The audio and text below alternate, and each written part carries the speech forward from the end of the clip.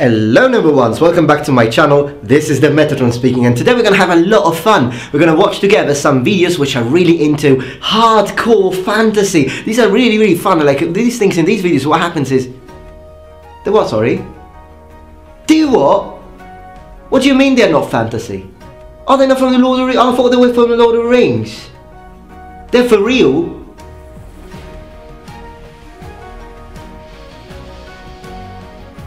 Brace yourselves.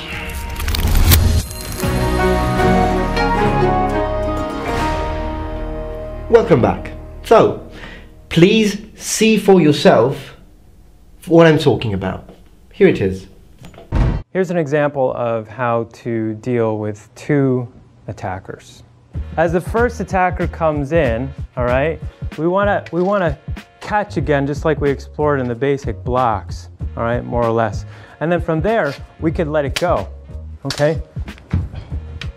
I'm really just walking and trying to bring the opponents together, right? While using my blade as a kind of shield, right? Okay, keeping myself safe at all times. So that's one example of how to deal with two attackers. Right, now that you have seen it, I thank you for watching, and I'll see you tomorrow for my next video. Goodbye. What? No, I can't talk about this. No, I'm sorry, I can't make a video about this. No, I can't. No, I can't, I know, I can't do it. No, because you see what the problem is? I love swords too much, I love history too much, and that's when my Italian blood gets all pumped and freely running. I don't want to see you if you can keep calm with all that diluted pizza running freely in your veins. So I can't keep calm, and yes, sometimes when I get upset, I also get sarcastic. I'll give you that. But some people in my debunking series, you know what they've been telling me? They've been telling me that I am scornful, presumptuous, arrogant, insolent, disdainful, contemptuous, cynical. Good vocabulary, by the way, I need to say, like, as an English teacher, I gotta say, you got a nice vocabulary there. Defiant! What? You want me to do it? Okay, but fine, I'll make it. No, I'll make the video. Fine. Okay, I'll do it. I'll make the video. Alright. Brace yourselves. Try to keep it civil.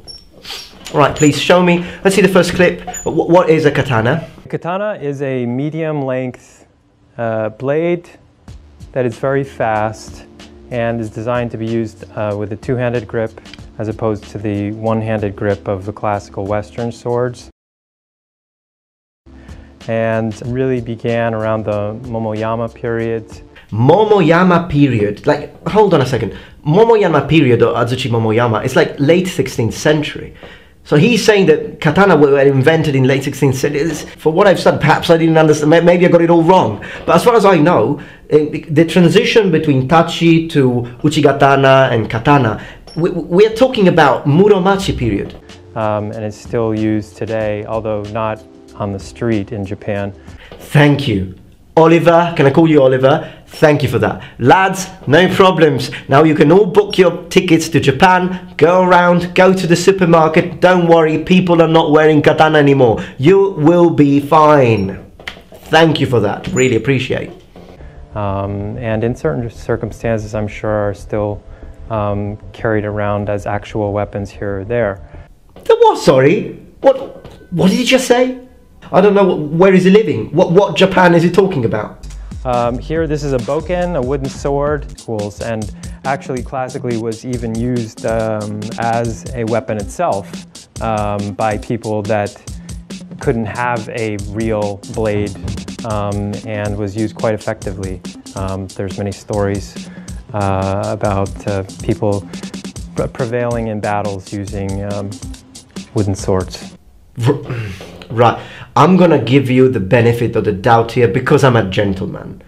I hope that with the word battle, he meant a duel. Because we all know the story of Miyamoto Musashi and how good he was using the bokken or bokuto and how he could win samurai in actual duels. But if by battle, my goodness, he meant war, which is actually what a battle is in a war. If he's talking about armies and he's talking about stories of samurai winning loads of battles with only wielding a wooden katana, already the idea of a samurai going into battle wielding a katana is bullshit. because samurai wielded bows and polearms. We said it loads of times. It was a backup weapon, full stop. But now even the idea of winning battles with a wooden sword, what stories, mate? Anime don't count. One example of how you could use the sword not just as a cutting tool, but also as a shield. Because in Japanese history, there are no shields. The sword is actually used as a shield as well.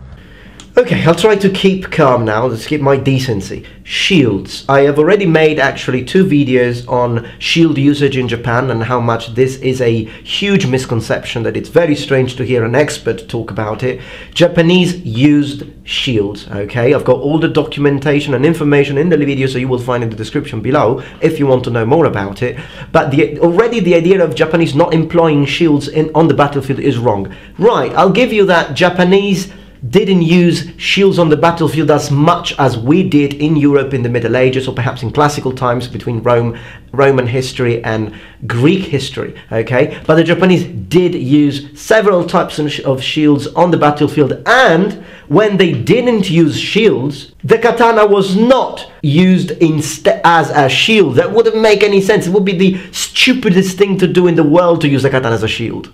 This was the shield of a samurai on the battlefield. This is the sode, the pauldron, right pauldron of the armor. This is a 16th century version of the Tosei Gusoku, or modern armor. If we look at earlier examples, you can see how even more resemblant of a shield actually was in the Oyoroi, for example. These are shields, because a shield is something on the battlefield that needs to protect you from missile fire, from arrows, and a katana cannot protect you from arrows on the battlefield. These will.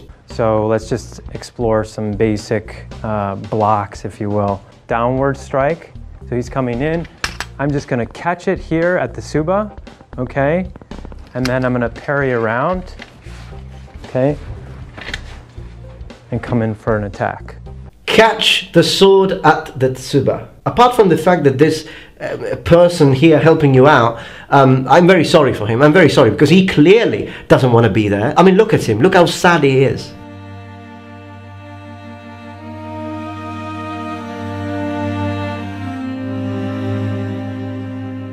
It doesn't even believe in what you're talking about. It's quite clear. So, I support you, mate. All is gonna be fine. Don't worry. But apart from this, look at this man. He is moving incredibly slowly. And okay, they're moving slowly to show the move. But have I seen once one of these masters showing us one of these techniques during sparring with a person who doesn't want you to do it, a person who tries to hit you really, not a person who's going to put himself in the perfect position for you to do your move? And regardless of all this, catching a sword at the tsuba when it's full speed, do it on a 5th dan kendo. Do it on this man here. Check it out. Or anything that can give them an opportunity to strike. Mitomo strikes the man and gets his ippon. Okay, now I want you to do it on that man. Catch it and then do all your turning and twisting, like for example in this clip here. Or unarmed movement against an attacker with a sword.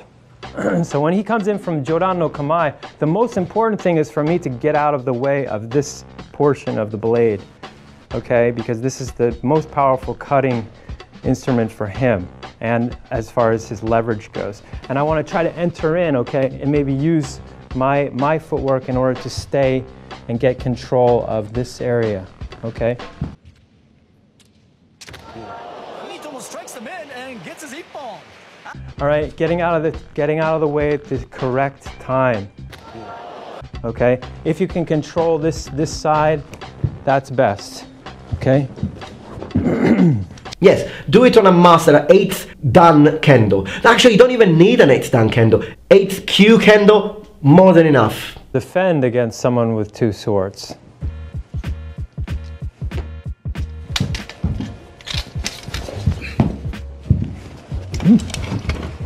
Honestly, in martial arts, some martial arts, one thing I hate is when people let you do all your moves. Look at that. He's completely ignoring a very basic concept taught that you learn in Hima, in Kendo, and even in Olympic fencing, for crying out loud. It's the concept of tempo. There aren't, you can only do a certain amount of things before the opponent retaliates or does something to you.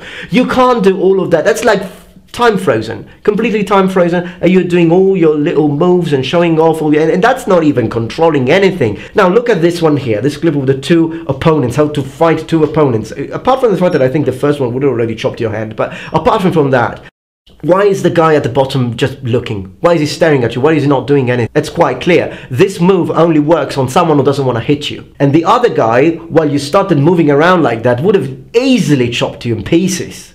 Easily chopped you in pieces. Now, Howcast, a channel with 5 million subscribers, please don't call this, who is what, a Kenjutsu expert? I'm even confused because he says he's a Kenjutsu expert, he says he knows Iaido, and then I go to the page and it's ninjutsu all over the place. I'm really starting to get confused here. I don't even know what this man teaches.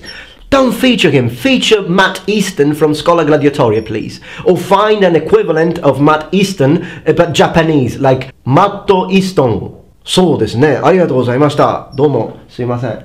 A man who knows how to fight. A man who knows how to spar because he has sparred many times. Just as simple as that. Learn the techniques, apply the techniques. These people just learn techniques, but they don't even know if they work because they never even tried them. You can see that with your own eyes. Now you see, people went ballistic on me when I started touching a katana. When I started touching a katana and I tried a couple of things just to show other principles, mind you, not even to teach techniques. And people went ballistic on me, telling me that I'm no expert, I don't even know how to hold a katana. Regardless of the fact that I have said millions of times on my videos that I am not an expert of martial arts. But then they feature this man here, and it says at the bottom that he's an expert, and then I'm expecting to be trained by an expert and learning something because I want to learn how to use a sword. Since the people tell me that I don't know how to use a sword and at the moment I can't go to a dojo, I thought let's just check out on the internet, see what I can get. This is what I get.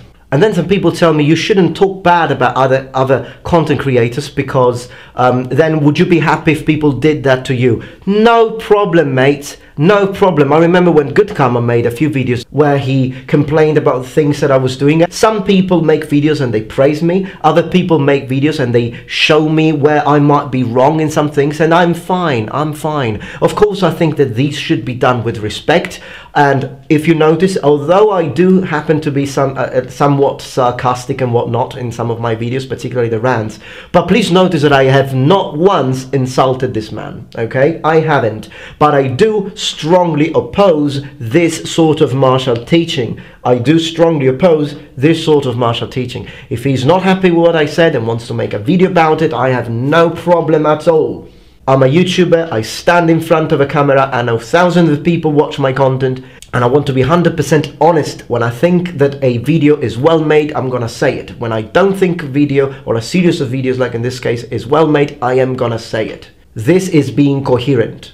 Am I wrong, noble ones? Am I saying something wrong about these videos? Combat needs to be effective. If it doesn't work, you gotta stop teaching it. And I refuse to believe that samurai fought like this in feudal Japanese time. You know why? Because when a martial art is just something you do in a dojo 3 to 4 times a week just for fun, that's one thing. But when you are on a battlefield and you're about to lose your life and you've got your family at home that you're trying to defend perhaps, or maybe other times you're just a complete arsehole, just like some samurai were, honestly, and you just want to gain as much money as possible, want to kill as many enemies as possible so that you can get money out of it. Some samurai were like this, other samurai were loyal and honorable people. Whatever you are of the two, you still want to make sure that the techniques you use will keep you alive. If they don't work in practice, they're not going to work on the battlefield, and you're not going to risk your life just to show off whatever move that you think in your head is going to work.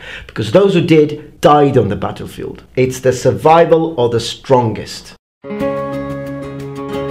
Please let me know what you think in the comments below. I hope that you enjoyed this video. I hope I wasn't too redundant or too, what's the word for it? Too Italian.